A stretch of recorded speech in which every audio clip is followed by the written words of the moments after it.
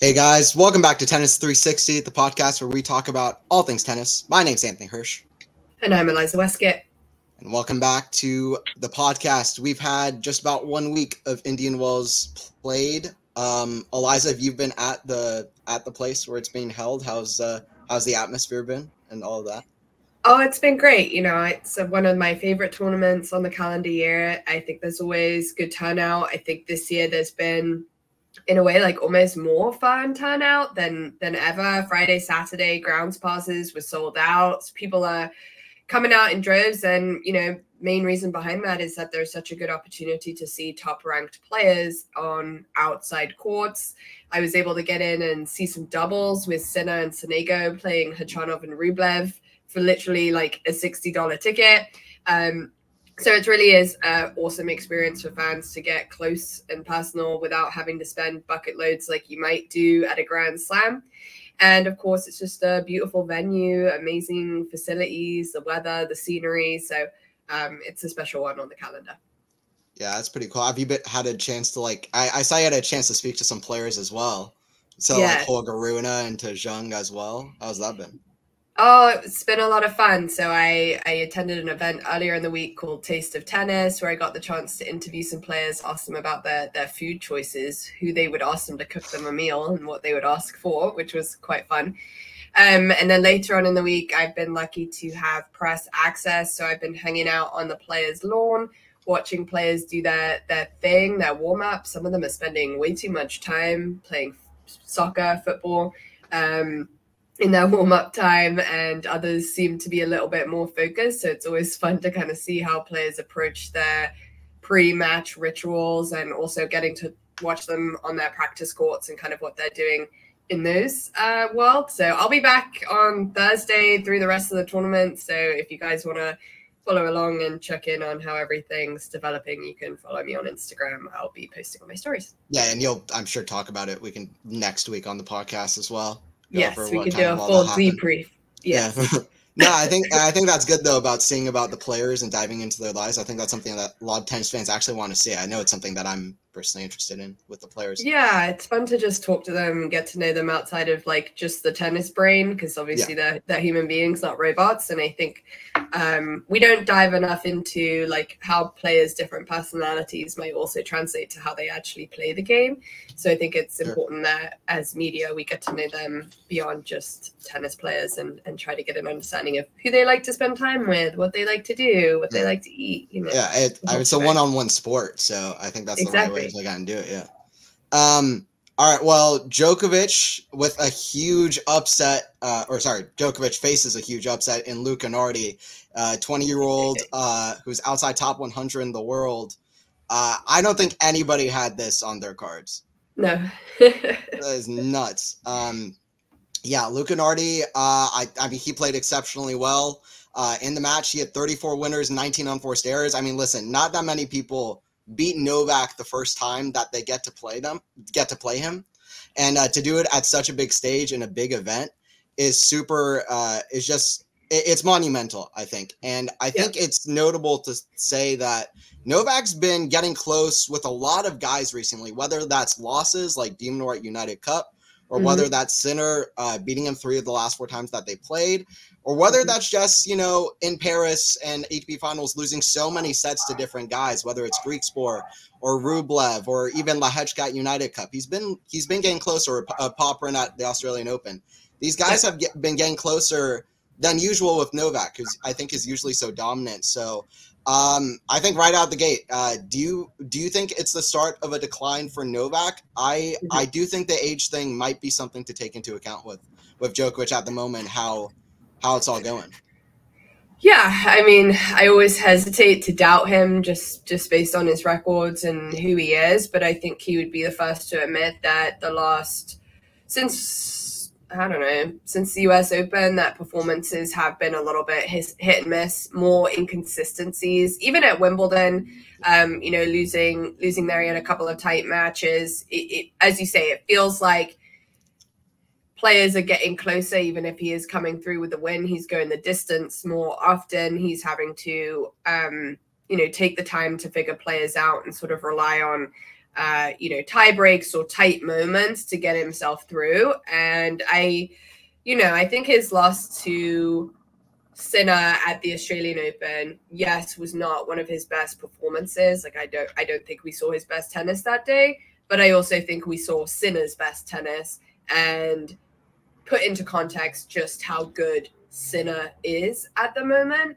And so I hesitate to look at that loss and be like, oh, that's like the start of your demise. But then, yeah, some of these like random results, like this one yesterday, or as you mentioned, some of these matches getting tighter and tighter, you sort of think, is it an age and energy thing? Is it a mental preparation? Like, your kind of your focus, your commitment to turning up week in, week out. I do feel like when you're not competing in between tournaments, you lose a sharpness and an edge. And as you get older, you're more likely to turn up and have a bad day every once in a while. And I think that's probably what we're going to start seeing, is that Djokovic is going to have more bad days because of his age. He's inconsistent in his appearances in the tournaments and calendar years. So he probably has a lot to think about as to why, these last two tournaments in the biggest moments, he's not been able to bring his best tennis. He's not looked totally focused.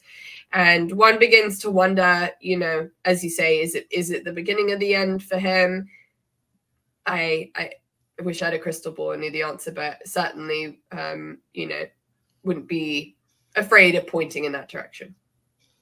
Yeah, I think it would be you'd be hard pressed to say that he's just going to automatically fall off a cliff now as he's at world number one. But yes. I think you're looking at a point in his career where you might be looking at decline, especially a decline from where he was last season. I think you're right about the age. When you're turning 37 years old, you start worrying, okay, well, I might need to close this match out right now, or I don't know if I have that much left in the tank to give. And also just, Novak's won a lot. You have questions about motivations. He's been doing this a long time. There are other guys with who are fresher right now. So, I think it's well to point out. I think actually Novak, in my opinion, I think he actually played well against Nardi. The problem is Novak wasn't Novak. He was letting Nardi play too much, and he just wasn't. And it just that was the issue. Also, Novak was hitting a lot of drop shots, and that was like never working once against Nardi. Nardi kept catching Novak out with that, hitting a lot of great passes. Nardi was really impressive from the back of the court, kind of counterpunching. I think Nardi really likes a kind of slower court to kind of help out his game. He was getting a lot of great width on his shots, a lot of great down the line. So Nardi was playing really well, but I would be hard pressed to say that even though I think Nardi played his best tennis, I also don't know if I would say that, it's to the level of Alcaraz in the fifth set of Wimbledon or something like this. Yeah.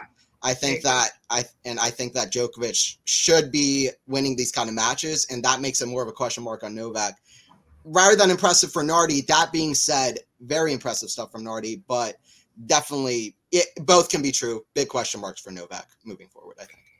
Yeah. And the other little kind of nugget I'll throw in is as an observation and a thought is I feel like since he has the record for 24 Grand Slams and he's sort of, chasing after all these titles, I feel like there's been almost a change in his personality, his demeanor, his desire to leave a legacy of being well-liked and loved by fans and being, the number one guy and sort of being able to relish that and revel in it. And I don't mean that from like a negative and mean way, but I think he is trying to maintain a certain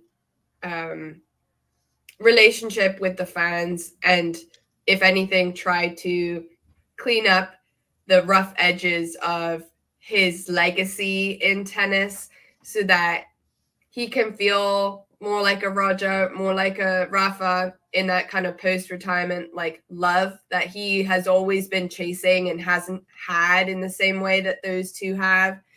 And just watching him this week, Djokovic gives so much energy and time to the media, to the press, to the fans. He's, out there on the lawn, and I'm not saying it's performative, but like he was stopping for 30, 40 minutes signing autographs. He was, playing a game of footy on the lawn with lots of other little players, and it kind of felt like he has been putting on a little bit of a kind of show, like I don't know, he's like filming a documentary. He's got stuff going on, and I just feel like he is trying really hard to portray a certain image and relationship with the fans at the moment. Now, of course, if you're a Djokovic fan, it's amazing that he spends that much time with his people trying to, give back. And I don't think it comes from a selfish or a negative place, but I think it comes from this sort of underlying desire that we've always seen from Djokovic to be as well liked and as well loved as Nadal and Federer.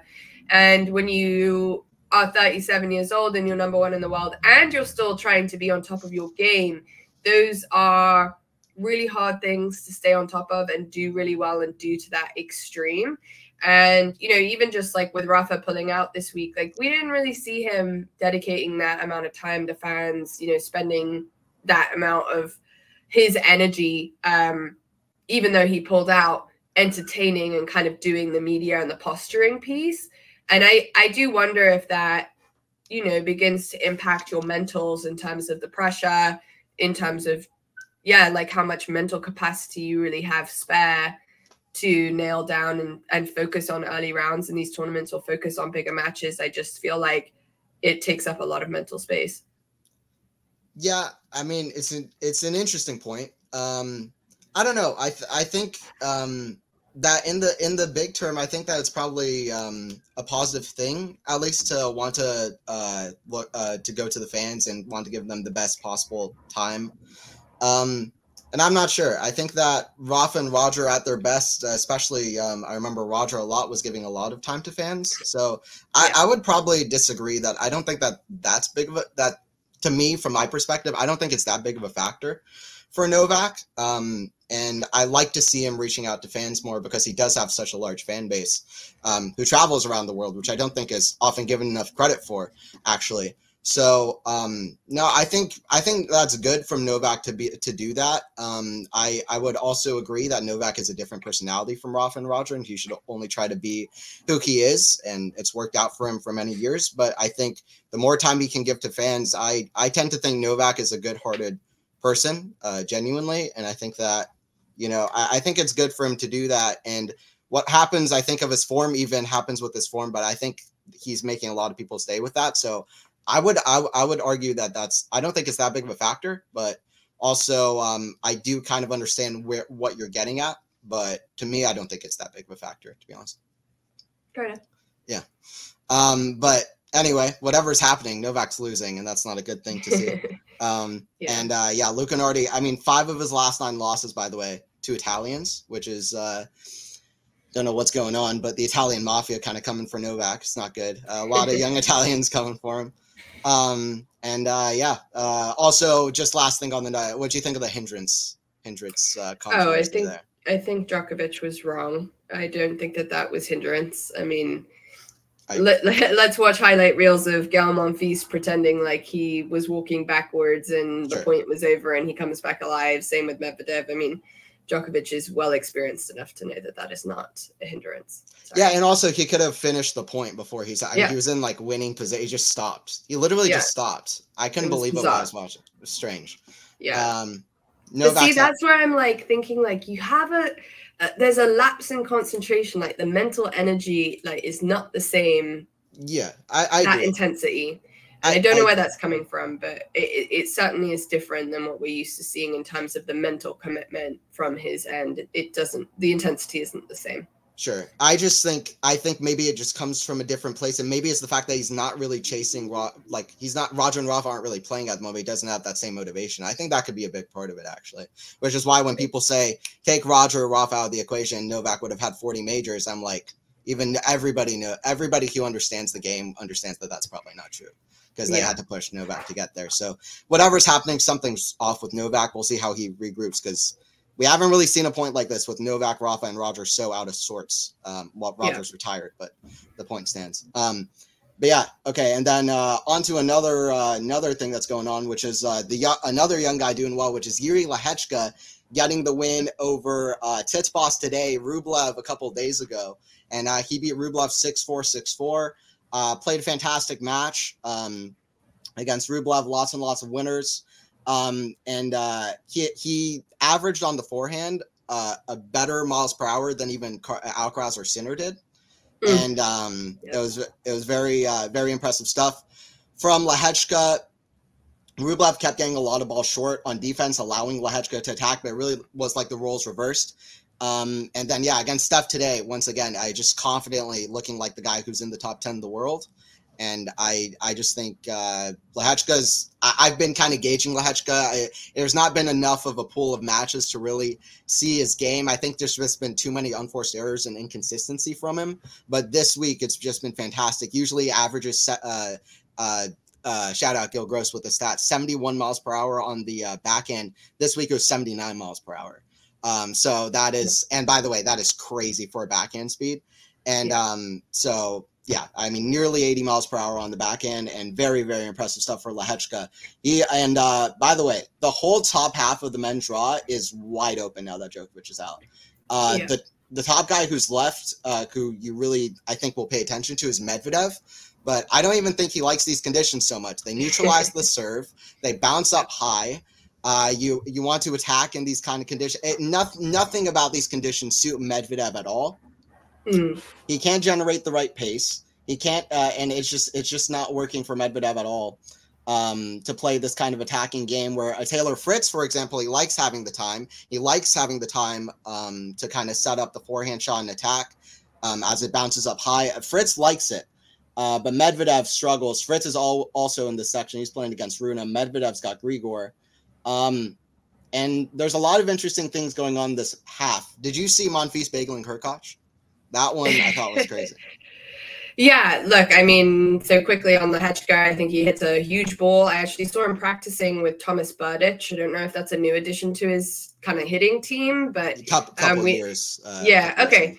And I feel like he's had a good season so far. I mean, he didn't do badly in Australia and Down Under. And I think he's just a very solid kind of build and player. So I think hitting big from the baseline is his strength, and the conditions at Indian Wells are certainly going to suit that. In terms of that half of the draw, I mean, as you say, it's wide open now with the Djokovic loss, and I agree that Medvedev will continue to complain about the conditions here. I mean, I watched his match last night with Korda. There were several breaks of serve. He doesn't look totally comfortable, yet he finds a way to get through some of these matches. I mean, he made the final here last year, played an awful final against Alcaraz, but, still made the final. And I think knowing him and just knowing his ability to be able to kind of figure out matches and kind of get through tough moments, I would back him to beat Dimitrov tomorrow. But, Dimitrov is also having a great season. And these conditions for him, I don't know if they're necessarily favorable for Dimitrov either, but I think he likes them a little bit better in terms of his slice backhand in particular. The ball stays very low on this surface and can skid very well because it's so sandy and grainy. So I think, he'll have a good chance. I think I watched Gil's video on their kind of head-to-head going back and forth and not quite being able to pick between the two in different conditions. So I agree with him. I think this is tough to call. I'm not really sure. And then in that section, I think Taylor Fritz, I mean, he won here, was it 2 years ago?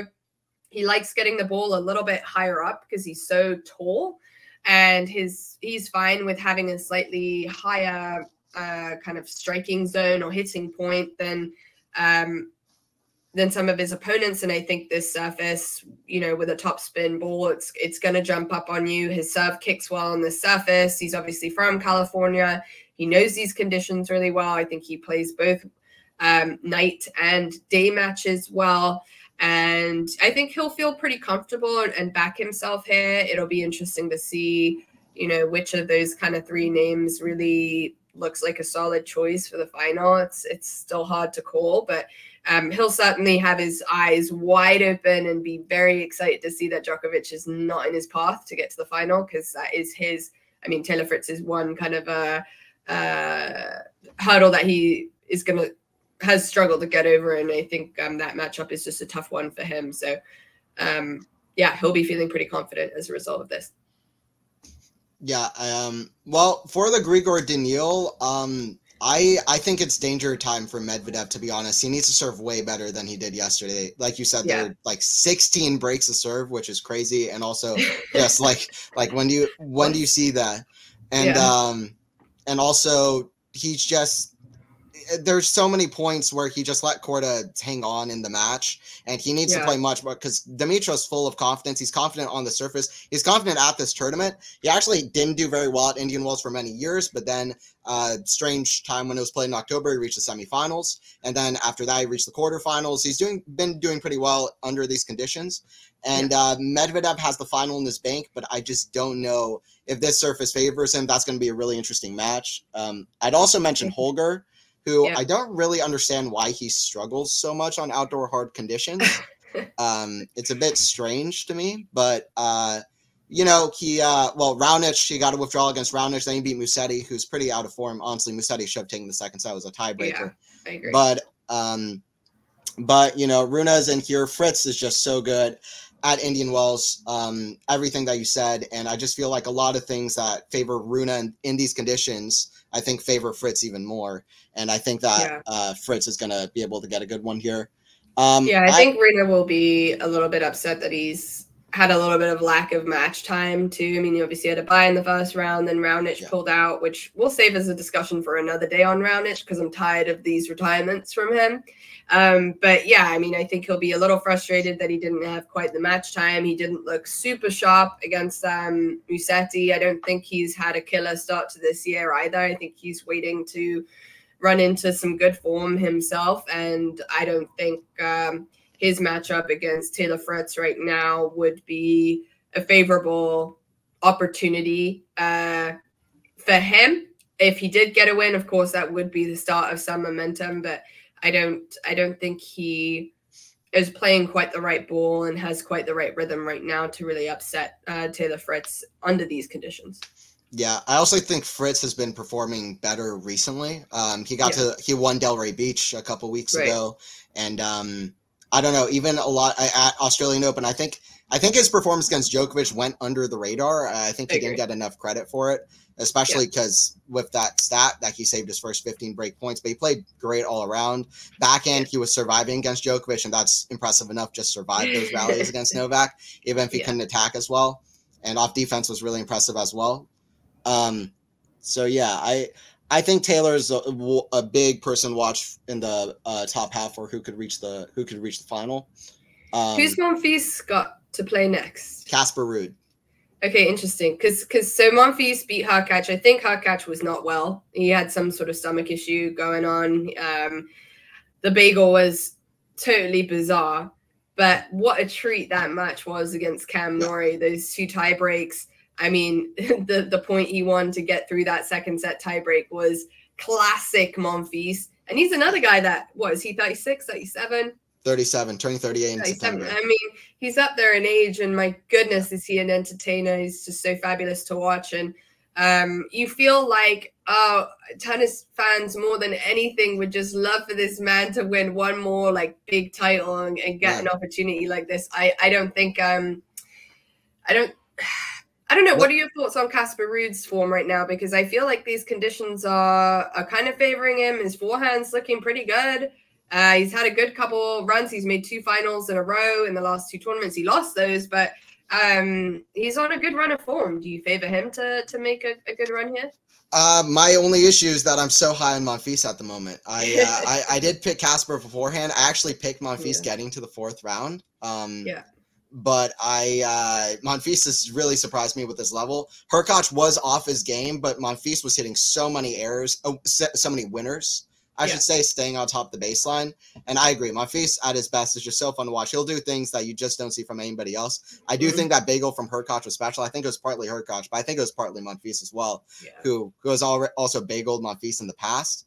Cam Norrie was a fantastic match. I agree. I think that's the best match of the tournament on the men's side so far that I've watched. And how do I like Casper in these conditions? I think Feast is a good matchup for him, especially in these conditions. I think That Fils at the moment, I'm really high on him in the future, but he's too impatient. I think Ruud can like easily outclass him at the moment, and Ruud to me is mentally so strong when it counts that to me I was fairly confident he was going to get through that. Right now, to me, Ruud is very good on hard courts at the moment. He's already 14-3 on the season in hard courts. Last year he was 14-14 whole season. So 2 months in, we're at 14-3, and my thing is that Ruud is very good on hard courts. I don't think he's amazing on hard courts at the moment. So I think once he gets up against a really, really, really good opponent, I think it's going to be tough for him. But look, he made 2 back-to-back hard court finals. He probably should have won both of those finals, but he still, I do like Casper in these conditions. I agree with you. And the draw has opened up big time. I think that Ruud Monfils match is going to be blockbuster. I think those are 2 talented guys. Monfils certainly the flashier of the 2, but they're both in good form. And I'm looking at Tommy Paul on the very, very top, tippity-top of the draw. Because this is a guy that people underestimate a lot. He's a very good athlete. He likes moving forward. He likes switching things up, taking risks. He likes the big Masters tournaments. He's done well in big Masters tournaments before. Canada semifinal last year. He's got Luca Nardi, who just beat Djokovic. We'll see if Nardi can follow it up. But Nardi, before the Djokovic match, had only beaten 1 top 50 opponent in his entire career. So I don't know if he can do 2 in a row, especially against Tommy Paul, who's playing so well, and beat Hugo Humbert confidently when Humbert is in the form he is in as well. So we'll see what all happens. But yeah, for me, Tommy Paul and Monfils are genuine dark horses. And you said, can Monfils win another big event? Monfils hasn't won a big event in his career, which is the saddest thing. He's reached finals. He's never gotten that Masters. So I would love to see him get his first. He's about the age that Federer was when he won Miami a few years ago. And I don't know if that means a lot, but it means it's possible. And we'll see what happens. So fingers crossed. I think every tennis fan in the world would be absolutely overjoyed if he would be able to win this tournament. I think it's a long shot, but miracles can happen, right? I love watching Gail, honestly. Before we move on to WTA, if you have to pick a winner for the ATP side, that's a good question. You know, we're at that point in the tournament where you got to pick one. Who you picking? Man, I'm gonna go with Jannik Sinner. Actually, I think the top half is more interesting because Jannik is just in such good form at the moment. He's at 17-0. Djokovic is out. I mean, Djokovic was going to be tough anyway if Djokovic made it to the final, but Sinner's confident, and I'm going Jannik, who I think is going to get through that top half. On a best guess, I'm gonna go with Fritz, but let me know, who do you think? Both things. Who do you think's getting through the top half? Who's gonna win? I think Sinner will also win the title.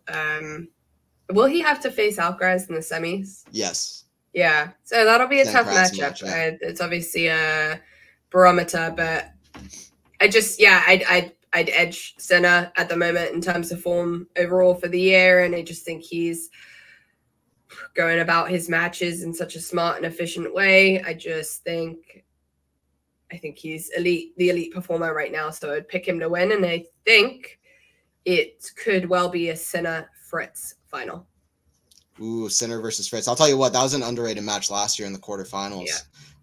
Sinner, that could be good. That could be pretty good. That'd be great. But I am stoked for Sinner Shelton tonight. I don't think Shelton will have a chance, but he did beat him earlier last year towards the end of October and snapped Sinner's winning streak. So you never know. Shelton has a big serving day, but should be an entertaining match. But I'm still picking Sinner to win it. Yeah, well, Shelton will also pick Shelton to win, which I think is important for that match. Yes. So anyway, all right, well, let's move on to the WTA side.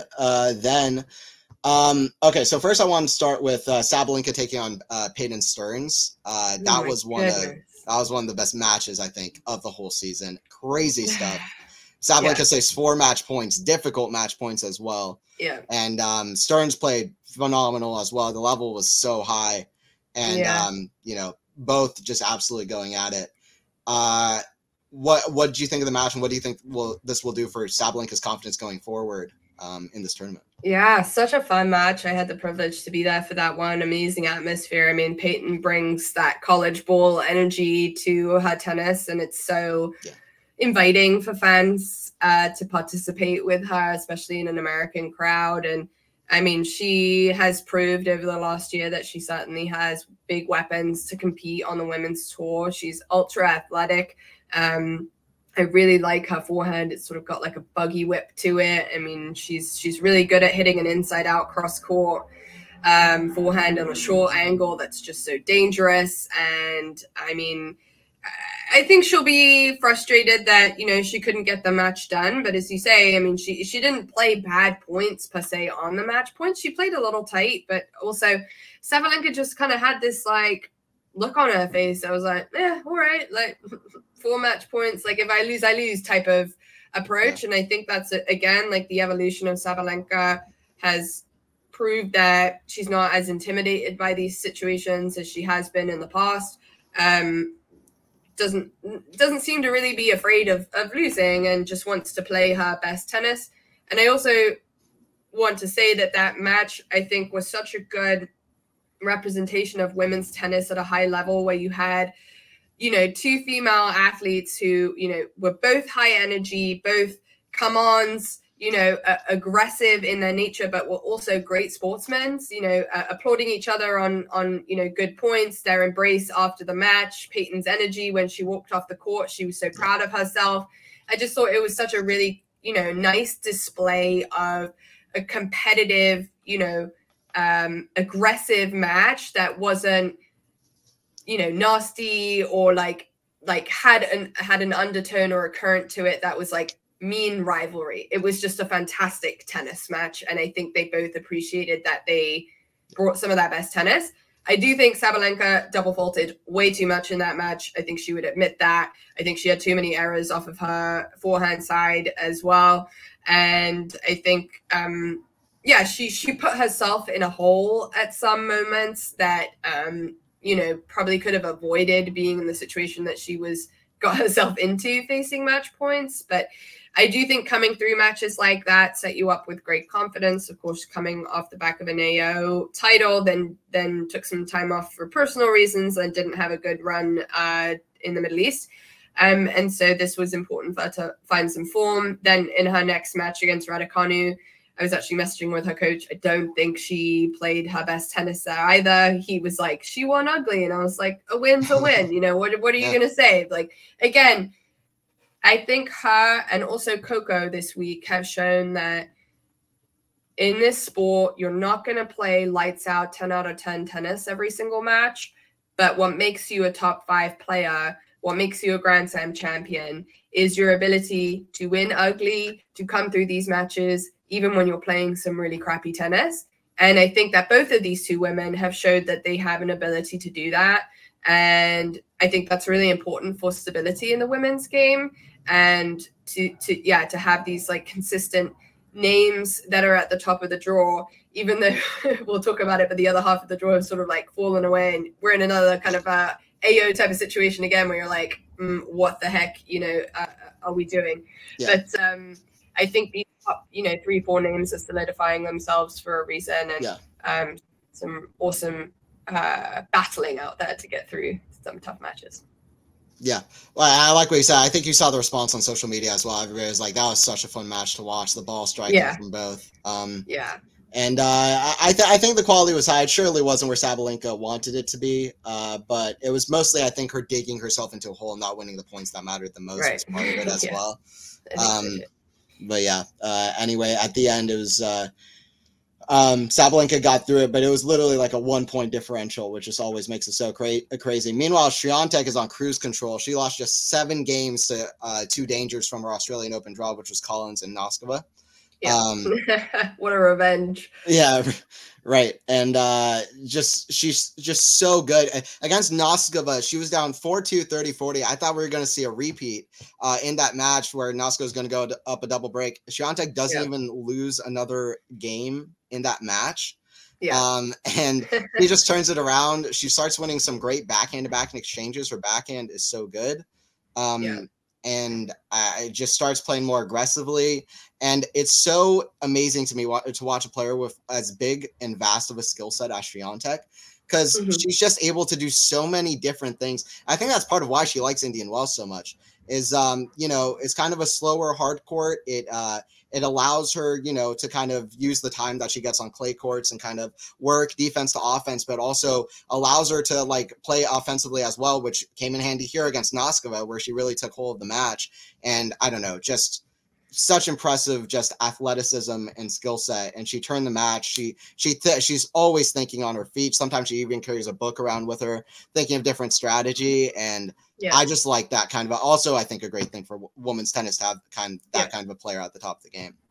Yeah, 100%. I mean, I think she's been on fantastic form since the AO. Her runs in the Middle East were super impressive, got a title or two under her belt. And I do think a slow hard court is Iga Swiatek's happy place. And, you know, I think she'll be extremely tough to beat this week. And I think those two matches against Collins and Noskova were proof of her ability to adjust tactics, come back and not be afraid to play the same opponent again. But I also think that it highlights the difference between Iga Swiatek on a fast hard court versus a slow hard court. AO plays a lot faster. Someone like a Collins and in Noskova, the penetration on their shots, which is deep and heavy and fast, is just, it penetrates more than it does on a slow hard court. And I think that it's totally into Swiatek's favor. And, you know, she's also a great ambassador of the women's game, again, in her ability to fight, problem solve, come back to challenging opponents in matches and figure out new tactics and ways to win. And I think that she will certainly fancy herself to, you know, really solidify that kind of #1 ranking and, you know, begin that chase again with Sabalenka and sort of reestablish like, yeah, I am the #1. I am the person to beat on this tour, even though Sabalenka, you know, has been playing some great tennis this year as well. So I think the shame in the conversation around the women's game at the moment is Rybakina's inconsistencies. You know, she's really been struggling with some kind of illness issue since the French Open last year. She said she was sick again during off season. I don't know whether it's GI issues that are continuous and it's just like an ongoing problem that she has, or if this is something new. But it feels like her, it's like not injury, it's sickness. So it's a little bit strange, and she'll obviously be very disappointed not to be able to defend the title. And I think that it does raise a bit of a question mark as to like how involved is she going to be in this conversation around big tournaments and around slams, because it has been just so inconsistent from her side really since the AO of last year where she made the final, and then it feels like it's sort of dropped off in level since then. We've seen moments, peaks of Rybakina, you know, has 2 titles this year already, you know, did well, but then has these blips and illnesses and moments where she has to pull out. And it's unfortunate really, because I think we were really headed towards that big 4 conversation, with all of them having at least 1 Grand Slam title. So wishing her a speedy recovery. Hopefully she'll be a part of the conversation again soon. Yeah, I hope so. I mean, I've said it before on this podcast. I think she has one of the highest peaks on the tour. And I think that it's always sad with a player who gets just deals with so much injury and illness. I mean, I think that Rybakina is a player who is still young and has time. You know, from about Wimbledon to Roland Garros last year was just a great kind of run of form. And I agree. I mean, I think part of it is probably a lack of form at points, but, you know, she had a great little part of the season there. But also her getting just constant illness is just sad. And I hope that it doesn't mark or define her career rather than her 1 Wimbledon title or something like this. Right. That would be highly unfortunate. So I'm hoping a good recovery for her. Also, by the way, Vondrousova also pulling out, which is that's not the first time that's happened either. Yeah, so actually saw her in tears on the practice court. So something really? Injury is bothering her. Yeah, that's tough. So wishing both of them recoveries, and we just don't want to see that for players that good and that talented. The 2 last Wimbledon champions as well, by the way. I just don't like seeing that. So hopefully they pick it up. Zheng is been kind of struggling since the Australian Open final. She lost to Yuan, compatriot. It's a match, honestly, she could have won. Watching parts of it, Yuan didn't even play, I think, that special. So many, I mean, she played well, Yuan, but there's so many deuce games in that match, and Zheng just hitting so many unforced errors on the break points. And, Yuan was taking the match when it counted. At 3-1 the second set, as Zheng was trying to break back, she made 2 poor backhands in the net, then a forehand return just missed completely long. Just way too many errors from Zheng, and she needs to figure out a kind of middle ground of where she's not just going for it every single shot, and figuring out the way to peak on the points that matter. So we'll see what Zheng can do. I still think she's a great athlete. She'll figure it out. I didn't think she was automatically going to just be a top 5 player after the Australian Open final, but hopefully she can pick it up, because even before the Australian Open final, she was doing some really impressive stuff and winning titles. So hopefully she gets back to that kind of form. I think it's the progression for her. She's gone from kind of rookie of the year, breaking into the top 20 and consistently being there, and then breaking into the top 10 at the start of this year and having, some really good performance. So obviously making the AO final is big. I do think sometimes, that conversation around a young player's psyche and ego and sort of dealing with a Grand Slam final loss can be a difficult conversation. I mean, we saw that a little bit with Leylah Fernandez, obviously much more extreme in sort of the drop-off in form, and she kind of came out of nowhere in that US Open run, so I don't think it's a comparison, but I do think it's something that, can add some mental fatigue for a player, and as you say, I think she's still finding the limits of her game and where she needs to play within a kind of safe zone so that she can be consistently successful. Yeah, and the serve probably needs a big improvement. I think the serve is about 50% at where the potential for the serve can be at, to be honest. I think her serve has a lot of potential, but hopefully we see a Jannik-like progression. Right now it's not where it needs to be. So we'll see what kind of happens with that. And then, are there any other things that kind of stand out to you on the women's side before we move on to the power rankings? See. Look, I mean, a lot of the draw has fallen apart. Ostapenko was a surprise loss against Kerber. Ostapenko's another player that we've been kind of hot on since the start of this year and having good runs. But I think, again, one forgets hard court, but totally different conditions than what an Ostapenko would typically like. Kerber of old would love these conditions. Slow ability for her to be defensive, get into rallies and kind of challenge those power hitters. So surprised based on run of form, but based off of the game styles, not as big of a surprise. Then we've got Wozniacki, who's back in the mix, had a couple of good wins, obviously got a wild card into the tournament. That'll be an exciting matchup between those two Grand Slam champs and old dogs, really, which is pretty funny. I think also some shout outs again for the American players. Obviously, Peyton Stearns had a good run. Also, Caroline Dolehide had some good performances. And then still in the mix, as you mentioned, Emma Navarro beating Svitolina last night in 3 sets. Navarro playing some big ball this week. She's got a knack about her tennis that I find very intriguing. I find her trajectory and rise up the rankings very interesting. Another player that's come through college ball and is starting to kind of figure out life on tour a little bit now, and is grinding through some of these matches and kind of seems to be willing to go the hard yards and get a big win. So Svitolina's been someone that I think, again, we've been hot on, that we've thought could be dangerous this year. So huge win for Navarro. And then lastly, to throw in the mix, is Maria Sakkari back? She scooped up Jessica Pegula's old coach. And since they parted ways earlier this year, she switched back from the Wilson shift to the Ultra.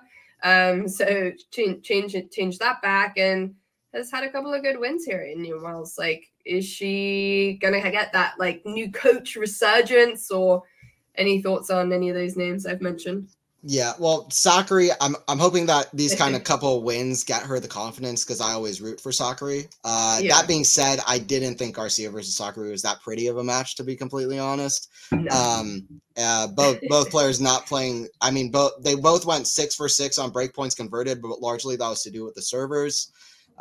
Garcia, I have a stat. Garcia at 48% of her first serves in and won just 8 out of 24 on second serve. That's one in every 3, and that's the majority of the service points that she was playing. So Garcia has been struggling as well recently. What I hope for is that this will give her confidence, like I said, for future wins. And like you said, the new coach, that's interesting. Paris has actually been playing pretty well this season. Beat Trevisan, Fernandez, then Blinkova, who beat Pegula. So we'll see. I actually think that's going to be a very, very good 4th round match between Paris and Sakkari. And I just hope, like Guadalajara, that gave Sakkari a little bit of confidence last year. It didn't seem to pan out for anything that big afterwards, but hopefully a decent run here to the quarters or semis, albeit with a good draw, hopefully can give her some confidence for the season ahead. That's what I would say about that. And the other name I would say is Marta Kustyuk, because she didn't have a bad year.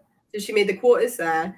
She made the finals in San Diego, lost to a very in-form Katie Bolter, who hits a big ball. She's competed well here again. I think she's currently playing against Pavlyuchenkova, so it could be old news by the time I toot her horn and if she loses. But I do think she has been showing some development in her game. She's still a little bit of a tough watch, to be honest. It's like it's just she looks so angry all the time and looks like she's hating life. But I mean, she's a fighter, she's a competitor. That you know you're going to get from her, and sometimes it teeters over the limit.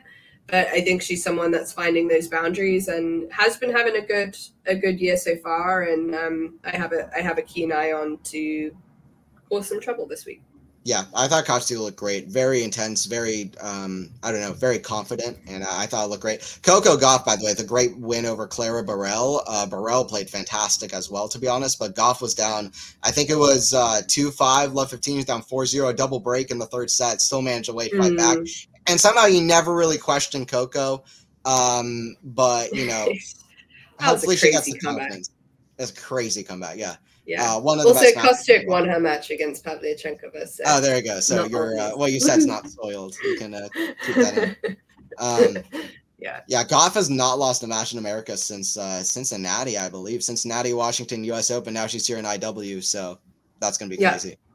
I mean, such impressive fight because she was not playing good tennis, and we saw it in the AO, and we're seeing it again here. She has this ability to just stay calm and stick with it and try to, fight her way through a match. And I mean, Burrell will be kicking herself because she had every opportunity to finish her off and couldn't. And Coco, again, is just showing that that's what separates a top 5 Grand Slam champion level player from, a woman who's knocking on the door of the top 20 in their ability to hang in a match and, let their opponent kind of beat themselves at the end of the day, which is what she did.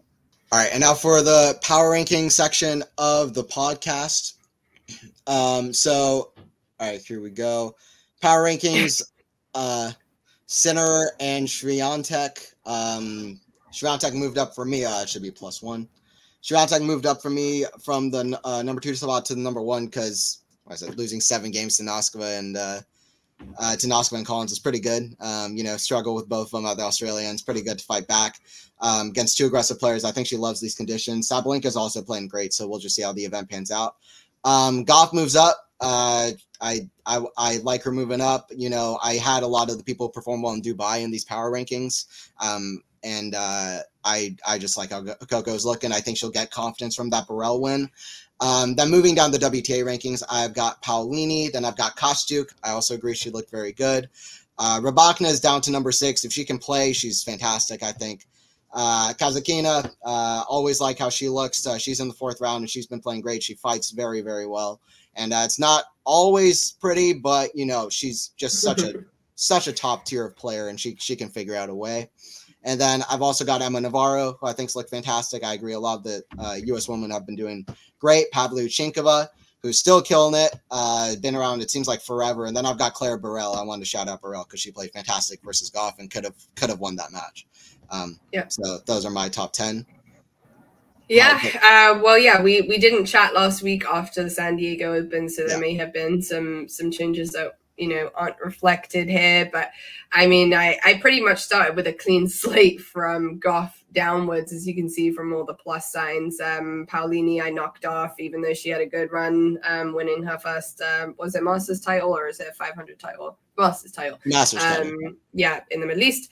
But she lost earlier in the previous round. So I'm just giving a nod to everybody who's still in the main draw pretty much at this Indian Wells tournament, given that we will update the power rankings again next week. I'll sort of reflect overall season performances and how things are looking, but based on who's still here, I think, Kazakina for me is in the number 4 spot because I think these conditions are fantastic for her. And I think she has a decent draw. Again, similar thoughts on Kustuk. I think Kerber, again, likes these conditions. I like a defensive player that can just turn D into O in an efficient way. Wozniacki is the same type of player, so obviously one of these guys will take the other out, and I'm really not sure who's going to do it. Maybe give slight edge to Wozniacki because she's been back on tour just that little bit longer than Kerber, but popcorn match for me. Navarro, as I mentioned, great form, come through some tough matches. Sakari, wondering if she is gonna find some good energy here. And then Diane Perry, I mean, she's also battled through a couple of good matches at this tournament. I think she's looking efficient and has some good weapons on her side, so wouldn't be surprised if she kind of finds herself deep in the tournament this week. Yeah, Kerber Wozniacki. I don't know when's the. I'm sure they have a head-to-head that ranges back like a decade back. I was going to say, I feel like I talked about them in French class when I was like 13 years old. Looking at the matches, yeah. It was funny. I actually told my boss, I was like, Wozniacki's playing today. And he was like, what? Yeah. She's still playing? And I was like, yeah, she's back. She's back. She's back on tour. Yeah. Well, no, it's crazy when people were saying like Ivanovic is coming back. I was like, who next? Is like is Steffi Graf coming back next? I was like, God, no. But yeah, anyway, that'll be fun. ATP side, just to kind of round off here as well. Yeah. Got Sinner, then got Medvedev. I've got de Minaur at 3rd because Demon's been playing amazing. Why not give him a top 3 spot? Zverev. Oh, I got de Minaur at 5th. That's my mistake. Let me see who else. Oh, Alcaraz. That's what I meant to put in here. Alcaraz. Alcaraz has been playing well last couple of matches against. We didn't talk much about Alcaraz, but he had good wins against Arnaldi and FAA. 4 good consecutive sets, and he's been doing well. Fritz, I added in here. Fritz is in the mix. Loves playing at Indian Wells. I'm just really confident about him this week, and the draws opened up so well. And then Djokovic, and then Dimitrov, Lehecka, and Ruud. Dimitrov, Lehecka, and Ruud. Dimitrov's not new to the power rankings, but he's back in here as he should be. He's a top 10 guy at the moment, and I do like him in these conditions. Lehecka and Ruud. Lehecka's playing so crazy, and we'll see if he keeps that up. And Casper, I said, if he has another decent run, he'll get in here. He's won a couple matches. He gets into the 10th spot. If you want to go over your top 10 for the men's. Yeah, I feel bad for not including Dimitrov. He probably should be in here, but I mean, geez, it's tough. The men are playing well. There are some good choices to make. Sinner's obviously my top spot. Medvedev follows. I think Alcaraz is sitting pretty in number 3. Fancy him to find some form here. I do think Zverev continues to be dangerous as he has been all season. Taylor Fritz, I moved back into my power rankings. For some reason, he fell out of mine when we last did our podcast. But I think he's certainly kind of amongst the names here to reach a final or to win it. de Minaur, similar feelings about. I think that's going to be a really interesting match between Zverev and de Minaur. So I'm excited for that one. Casper Ruud, I'm sort of wondering if these conditions are favorable for him. I feel like he should beat Monfils. I think he might be a party pooper as much as I don't want him to be. I think he will win that match. I agree with you that Tommy Paul is a sleeper in this draw. And I think that he has a undercurrent to him that's like, I want to be the American that, you know, is in conversation here and maybe thrives off of the fact that the attention is a little bit more pointed towards Taylor Fritz. And he's been quietly getting his business done and looking good. So wouldn't be surprised if he makes a deep run. Rune, obviously, I think kind of cheats his way into the third round. So maybe if I were to redo this, I'd swap it with Dimitrov. I'm not sure on his form at the moment, but, you know, he has the game to play well. It's whether he turns up this week or not. So, yeah, if I were to redo it, I'd swap that out. And then Shelton, I know that Shelton constantly comes in and out of my power rankings. I love the kid. I love the energy. I think he loves the American crowd. I think he's going to pump himself up tonight against Sinner, and I think he's shown again that he's a top 20 player and he's going to stay here for the time being. So some good performances to beat Cerundolo the other night, certainly did so efficiently. So, and came through a tough second round match. I forget against who, but problem solved well and came back. Was he It was a bit of a tough watch against. It was a bit of a tough watch against Cerundolo, though. It was not a perfect match. It was like he had like 20 winners and like over double the unforced from both players. It was not easy, but then Shelton backed it up with the third round. So we'll see how Shelton continues if he can improve his form. And then De Minaur versus Zverev is interesting because Zverev is a top 6 guy in good form, but I think De Minaur is the favorite. I kind of think that De Minaur might be the favorite just because of how well he's played recently coming off the Acapulco title, which Zverev lost in the semis there. So I kind of think De Minaur is a big favorite there. And who did Zverev lose to in the semis? Was it Thompson? Jordan Thompson. Yeah. Okay. So bizarre. Yeah. And then Thompson loses to Zheng 6-3, 6-3 here. But tennis, you know. Tennis.